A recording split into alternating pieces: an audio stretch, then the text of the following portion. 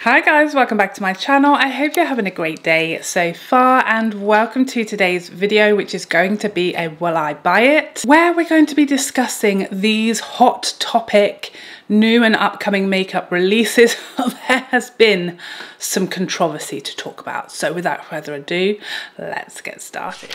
Okay, so first of all, let's take a look at this upcoming Natasha Denona mini Starlette palette in true Natasha Denona fashion. This was leaked before it was announced, so we don't yet have a release date. Listen here, I understand this is boring and it's nothing revolutionary, but this is just so pretty to me. This is a yes. Yes, yes, yes. I want it right now. I think it's so flipping pretty. I just don't have any problems with it. I love that we've got like the 3 mattes, 2 shimmers that are going to work beautifully together. These mini palettes from Natasha Denona really never disappoint. The shimmers look like they're giving us what we want them to from Natasha Denona. They look intense.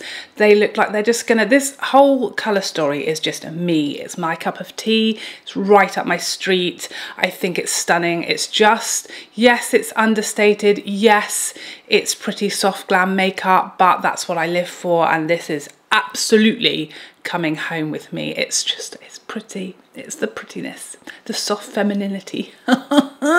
Yes, please. Next up, from something that is absolutely me to a T to something that is like my worst nightmare. It's this lipstick from Fenty Beauty. Obviously, we've been inundated with like Barbie releases in the last month or so, and there is no sign of them slowing down. This is my literal worst nightmare when it comes to a lipstick colour. This sort of bright pink, fuchsia, like electric neon pink. No, oh no, it's my worst colour for lipstick that there is, okay? I'd love it as a top. I'd love it as a bodysuit. On the lips, absolutely not. Like if there was a ranking of like the shades that I like for my lipstick, this is the absolute dead last one, other than like maybe, I don't know, black or grey. Or I don't know, they're okay. It's like third from bottom, all right? I don't like it. I'm definitely not buying it. It's my nightmare. But that being said, it's going to look stunning on everybody else. I think I get it. I see the attraction, just not for me because I can't stand it. I hate that shade. Next up, let's talk about something that was a slap right in my face with a wet kipper this month. Literally. And that is these RMS Supernatural Radiance Serum. So these are SPFs. They have SPF 30 in it, a decent whack, but tinted SPFs, okay? I was very excited about these. I was very excited, this glowy, beautiful tinted SPF that I can put in my handbag and top up. And then I read that they aren't coming anytime soon because, I don't know if you're aware, I learned this fairly recently, that there are very different laws when it comes to like, when it comes to lots of things, but when it comes to SPF, the difference between like what is approved for use in the US versus Europe, the UK, other countries, very different. And so apparently RMS formulated this in accordance to the US laws, and we aren't allowed it here. Slap me on the face and call me Judy. My flabber was ghasted. I was very disappointed. My money was there. I was holding it out to them and they slapped it out my hand. It was so rude and offensive. So it was going to be a yes, but now it's a no through no fault or choice of my own. On the slightly good news was that I did see them saying that they are working on, you know, formulations that they can sell in Europe and any other places that aren't allowed this formulation, but not until next year. And I'm not going to lie to you, I'll be bored of it by then. I will be sick of waiting. 48 different other products that are similar to this will have come out in that time. So yeah, I don't know if I'm going to wait that long, to be honest. I'm impatient, but I would have bought you had you have been available to me. So that's a lesson for us all. Next up, Patrick Ta has released 3 new shades of his blush duos. So these are 1 cream, 1 powder blush duos that alarmingly Patrick recommends we apply in the opposite order that we've ever been told. He loves us to go powder first and then dabbity dab, bit of the cream on the top. And let me tell you, when I first heard these words out of Patrick Tar's mouth, I was horrified. I was alarmed. It just went against everything I knew to this day. What? We're doing it the other, what? And let me tell you, I trust Patrick Tar with my life, with my face, any day of the week. So I did what I was told, and by some strange magic, it actually works. And I love these. My favourite so far was She's Blushing, which I think is absolutely delightful, gorgeous. I actually must pull it back out because I haven't used it for ages. I've forgotten how glorious it is. These new shades, oh, suits you, sir. Now, the one that stands out for me is She's Flushed, the boring one, okay? That's me. That's me all over. I don't know what to tell you. I love it. It's glorious. It looks very close to She's Blushing, which is my fave to date, but a little peachier. It's got my name written all over it. I don't think these are available here yet as I speak. They were, I think, on Patrick's website and the US Sephora site, but not the UK Sephora site. They continue to let us down and disappoint us on a daily basis. But I know it'll be here soon. I will absolutely pick that one up as long as they don't make us wait too long, because like I said earlier, I've got the attention span of a gnat. Okay, and if you make me wait for like a month, I'll have forgotten it exists. So it must come soon or never. Those are your options. Now, Patrick also came out with a load of new shades for his lip cream, which again, I loved this when it came out. And my complaint at the time, my one complaint at the time, because they're delightful, was the shade range, not enough colours.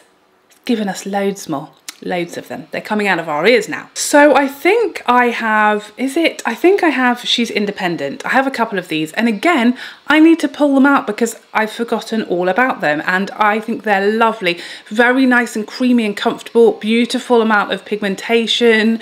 I really like them. Very, very nice. Nice shiny finish. Definitely going to get a couple of these as well. As long as, again, they hurry up and come here, please. I reckon I would go for Flushed and Blushing. Maybe. Those are the two that are kind of calling my name. I'm not sure about Shy. I think that might be a little light for me, but I love these. Count me in for a couple of new shades, okay? Put me down. Put my name down on the list. Let's talk about this new Bobbi Brown Vitamin Enriched Skin Tint. Oh my goodness, we've been on a journey, okay? Or I have.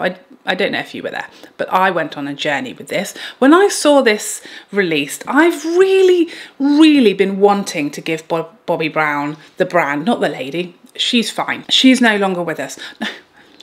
Wait, she hasn't died, okay, just to be clear. She's no longer affiliated with the brand that still carries her name. I need to be absolutely clear. She is alive, well, and thriving at Jones Road now, okay? What I meant was she no longer works with the brand that has her name. This is a disaster, even by my standards. But we move on. So as I was saying, I've really been wanting to give Bobbi Brown, the brand, Bobbi Brown herself, still alive, remember? I've really been wanting to try more of their products, to give their products more of a try, because it's just one that for some reason I can't connect with. There's a disconnect, okay? I see their products and on paper, I feel like if that said Charlotte Tilbury, Pat McGrath, Natasha Denona, Laura Mercier on it, I'd be excited about it. But from Bobbi Brown, for some reason, there's something that just doesn't tickle my pickle, float my boat, get my heart racing. I don't know what it is. I can't put my finger on it. I just haven't ever really warmed up to the brand. I've tried a couple of things, they were fine, but nothing ever really makes me want to like try more, you know? I don't know if it's just me, but that's how I feel, and I can only be honest with you. That's all we have after all. So that has been, you know, in the back of my mind as a goal this year, give Bobbi Brown more chances, okay? And this came along. Now, their vitamin enriched face base, their priming moisturiser type of product, I really enjoyed it. That's one of the products I've tried and loved from the brand.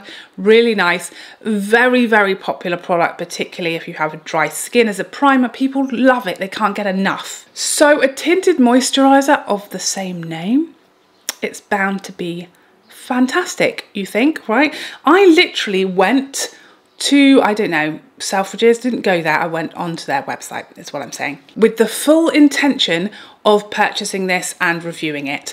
And then I went through all of the shades, and they are all extremely orange / yellow, of like a Simpson level. Okay, I struggle with very warm tones because I have an olive undertone. So if something is really warm, it's going to look bizarre, bonkers on me. So I can't go super warm. I need like neutrals. If we don't have any olive shades, I need to go neutral, because otherwise anything else is a very large mistake on my part. So I checked out the shades. I thought, oh, let's look at this one. Let's look at, oh, okay, let's look at medium too. Let's look at, they're all very, very warm, very, very yellow.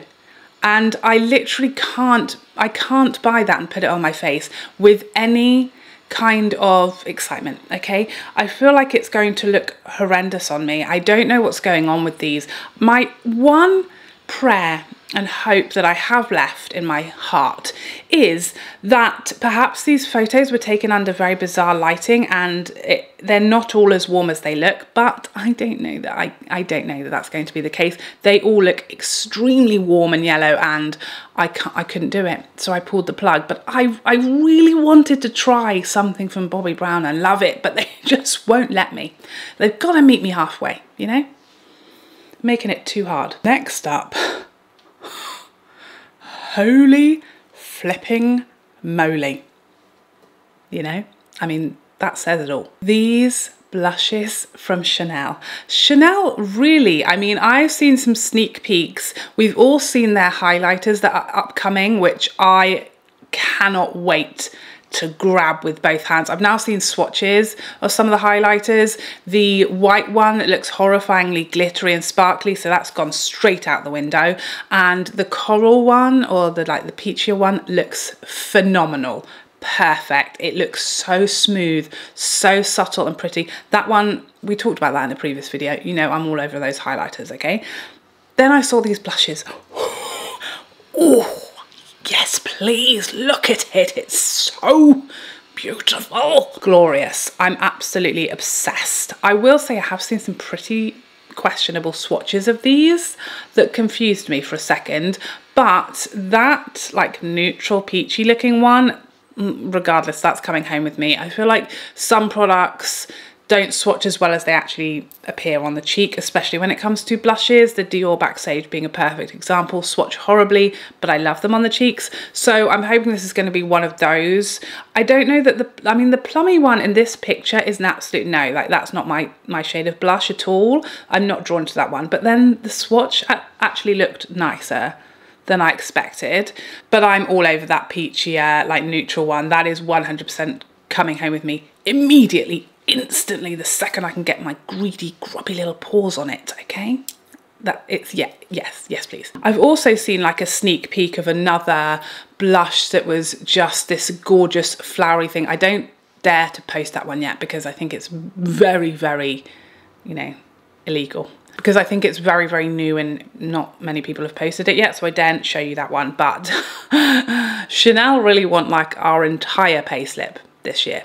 All of it. They don't want any left for the taxman. They just want the whole payslip, all of it. And I'm not going to lie to you, I'm giving them a lot of it. Okay, next up we have an upcoming, incoming, imminent mascara from Benefit. This is the FanFest mascara. They've hooked me in already, okay. I 100% know Benefit can bring out a banging mascara. There are several mascaras from Benefit that I have absolutely loved over the years. I'm currently obsessed with Roller Lash. That's one of my absolute favourites. I also loved, was it Bad Gal Bang? That was Benefit, right? That was amazing. They've brought out some incredible mascaras over the years. If you can count on Benefit for one thing, or two things, brows and mascara. They will never fail you in those categories, okay? So there's that. Benefit mascara immediately catches my attention, and then this brush.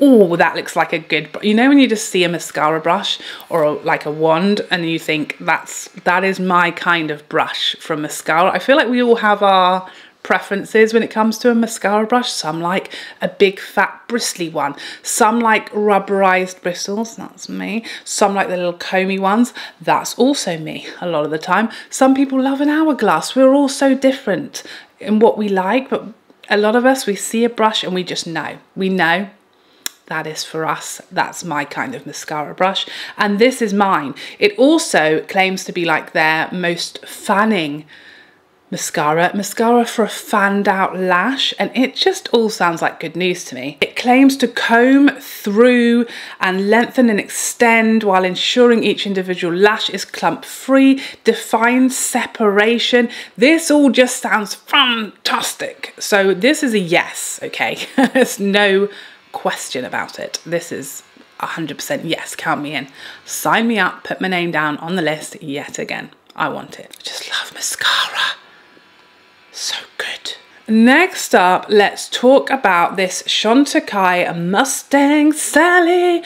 No, it's just Mustang. There's no Sally. Sally was not available, very sadly. Presumably running all over town, putting her flat feet on the ground. But enough about Sally.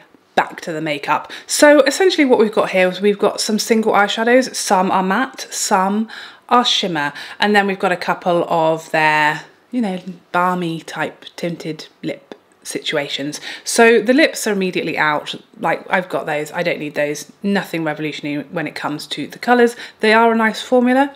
I like it, sure, but I don't need them. They're not wowing me. They're nothing that I don't already have 48,000 of. Now, as usual with Chantecaille, we've got these stunning photos of horses. I love a good horse. I do. I love a horse. Love it. Can't get enough of them. Love to give one a carrot and a pat.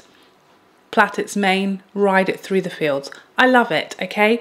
But you're not going to trick me, okay? We've talked about this in my You Don't Need That videos, where we slap a picture of an animal on makeup packaging and suddenly we all want to buy it because we love the animal, especially if it's a baby one. We are especially partial and influenced by baby animals. That's what I've learned. So we're going to pretend we don't see the horses, these glorious manes flapping in the wind, the rearing up. It's just all a glorious feast for the eyes. But essentially what we've got here is very, very average eyeshadow shades, a nice formula, but we've all got a million of these, and these are very expensive for a single eyeshadow, almost $60.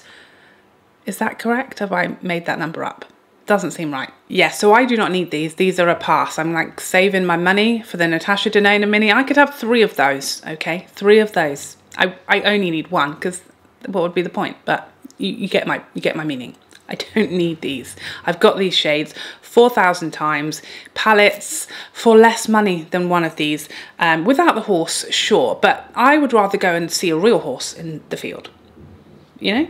So you're not catching me out with that one. And now finally, we come to one of the biggest controversies in the history of makeup. It's Pat McGrath's Sunlit Seduction, and I'm almost terrified to open this can of worms here on my channel because let me tell you, the people are cross. They are furious. It was very much makeup bags at dawn yesterday when Pat McGrath posted the reveal of this palette. I could smell the comment section from a million miles away. I knew exactly where that comment section was going. I could smell it, and it smelt of disappointment and rage. An alarming combination if ever I've seen one. The people were up in arms. They were furious. Let me tell you, my Instagram has been dying a death recently. My posts are really getting very, very minimal interaction. It's really just me, my sister, a couple of my friends liking them at this point, okay? I've been thinking of binning the thing like altogether because it's just utterly useless. I'm not good at Instagram, is what we've learned. So when I posted this, my comment section, I've never seen the likes of the activity for months. It literally got double the amount of interaction on it, any post, in about 5 minutes that I usually get over like a week or two, okay? And it was all hate comments. hate and rage-filled comments. People are so disappointed, and I completely get it. I understand. I have many thoughts on this palette, so here are a few. One, it obviously is a very familiar, a very similar colour story to the previous like 2 or 3 palettes. Motherships and quads and kind of limited edition palettes included.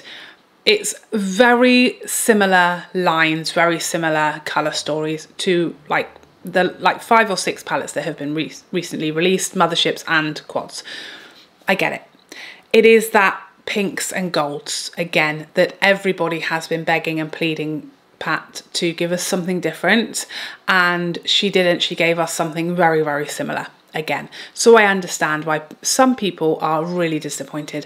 I'm really not one of them, I'll say that. I know that I'm in the minority, but I think this is stunning, glorious, and these are like my absolute favourite shades. So I'm personally not really disappointed, because this is just, you know, you could give me 58 of these sort of colour stories and it will just make all my dreams come true. I just love these colour stories. They're what I wear day to day. They're my most like chosen, my most drawn to colours.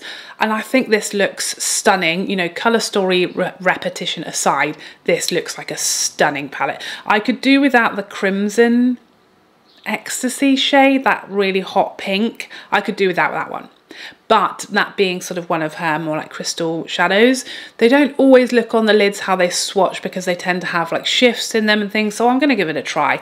I 100% will pick this up. I do think often with these palettes, they aren't as similar as they appear on paper when you first see them. But without question, it is, you know, it's a pink and gold colour story. So it is obviously very repetitive. I think, you know, Pat is not stupid. That's number one. Obviously, these colour stories are where the brand is going and staying, it seems. It seems like that's what Pat wants to put out, these type of very wearable, pretty feminine, pinky, gold combination colours is where the brand is going. They're like sticking to it, okay? Despite the protests, they are hammering that to the wall. It's going on the gravestone, okay? I sympathise, I empathise, I understand people's disappointment when that's not really your colour story, or it is, but you just don't want 5 or 6 of it and you wish that there would have been something that you could have been more excited about. I totally understand it. And I myself, despite being a lover of this colour story, would have preferred, absolutely, no lies told, I would have preferred a different colour story as well, because I do have these from Pat McGrath. I'll take them all, but I do obviously have this type of colour story from Pat McGrath. So I myself, even though I love this colour story, would have actually preferred something that I don't have from the brand. Maybe khakis and greens, that seems to be something that lots of people are crying out for. Personally, what I've been begging for years is like a very wearable, that's fine, big selling colour story, neutral palette. Give me all of these crystally, shimmery, sparkly amazingness in a neutral browns colour story. Let me tell you, that would be the biggest seller of the year, Pat McGrath. I think what people are really getting cross about is that obviously the message has been going for a long time. The last 2-3 years even, all of Pat McGrath's like big hardcore fan base have been saying, please give us something different, please no more pinks and golds, please give us a different colour story for the motherships. And it seems and it feels like that's falling on deaf ears, that she's not listening. And that's strange, because I will say that Pat McGrath tends to be a brand that does listen. You know, we begged for blushes, she gave us blushes. We begged for bronzers, she gave us bronzers. We begged for a restock of lip products, she gave us a big restock of lip products. So it's odd to me that that one request and begging and a lot of huge amount of people asking constantly, we want something different, please no more pinks and gold, is the one thing that seems to be being completely ignored by the brand. It's interesting, but you know, it's a brand, they need to make money, and this is what sells. It's popular. Obviously, if you don't like it, if you have a lot of this colour story, you do not have to buy it. You don't even have to buy it on sale just because it's Pat McGrath and you support the brand, or you love the brand, you love her eyeshadows. If this is something that you don't need and you've got 5 similar palettes from the brand, it's absolutely okay to pass on it, for sure. And that's ultimately the most powerful vote. If you are sick to death of this colour story and you don't buy it, you know, vote with your money. That's what I say. But personally, this is, as you know, my absolute dream favourite colour story. And as you guys know, I didn't keep my Utopian Dream palette, so, you know, that's one less that I don't already have. So I will say Pat McGrath's comment section is like, oh my goodness, it's a lot, okay? There is really very minimal positivity on any of the posts that I've seen of this palette. So do I think Pat McGrath reads her Instagram comments or even manages her own Instagram account? No, I don't. Will she be made aware of the reaction to the palette? I'm 100% sure. If not, something terribly is going wrong. I'm sure at this point she cannot not know that the people are furious. The people are out with their pitchforks and their bronzer brushes demanding better, demanding different, okay? So I think at this point, although like people have been saying no more pinks and golds for a while, I've never heard it as loud and as angry and as disappointed and as negative as what I've seen in the comment sections on the release of this palette in particular. So I'd be absolutely flabbergasted if this wasn't the end of it, but we'll wait and see. She's a brave lady.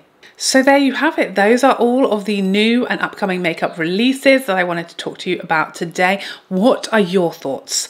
What are your thoughts on this Pat McGrath situation? I feel like we all agree at this point. It's enough. It's enough pink and golds, even for those of us who are obsessed with them. It's enough, you know? But let us know in the comments section. That's your place to share your opinion and your views as always. But I hope you enjoyed this video and found it helpful, and I would love to see you in the next one. Otherwise, take care for now. Bye bye bye bye bye.